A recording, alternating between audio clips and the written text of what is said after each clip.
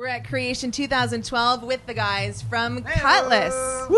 Hello. Hi. And howdy. We have John Micah, we have James, we have Nick, we have Dave, and Kyle, which if you're a longtime Kutless fan, Kyle is apparently the newbie.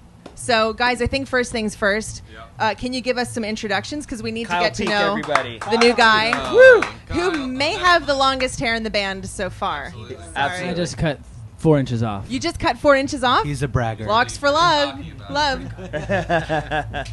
So, guys, tell us about Kyle, and then maybe we'll ask Kyle a couple questions about himself. He's new. Okay. I think Kyle's wonderful, and he's from Southern California. We called our good friend Jeff Barrios, who makes Truth Custom Drums, and he lives up in Portland, Oregon, where we live, and we said, hey, we are looking for a guy. Do you know? And, of course, Jeff goes to church with us back home, and he's been a longtime friend of ours and knew exactly what we were hoping for ministry-wise with, someone new joining our band, and he's like, yeah, perfect guy. You got to call him. So Kyle and I had a talk later that very day. And it was awesome to get to know each other a little bit, and it just seemed like the Lord was like bringing us together. So we brought him up to Portland to rehearse a little bit, and we jammed, and it was fun. And now he's been traveling with us and drumming. Kyle Peak.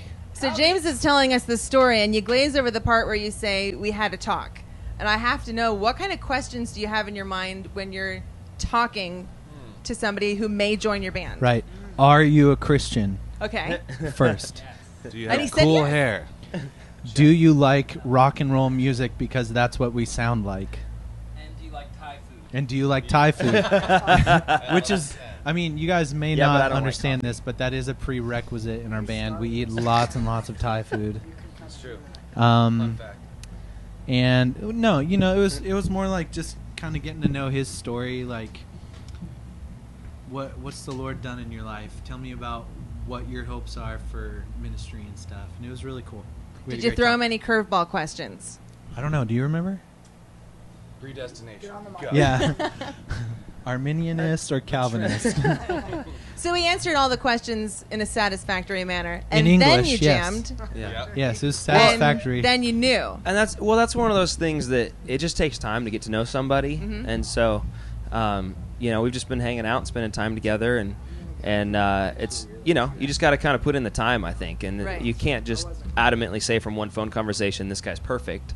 So we've been getting to know him. Although, Kyle, you seem so great. He seems perfect, I know. It's just look at him. He can Yeah, grow quite the but- beard, I can tell. Which Just is had to move, so Well, I didn't and you have need a to find- chance to groom. You need to find guys that have strengths that you don't have, and I don't have that strength. So we've got that covered now. perfect. Always trying to be strong.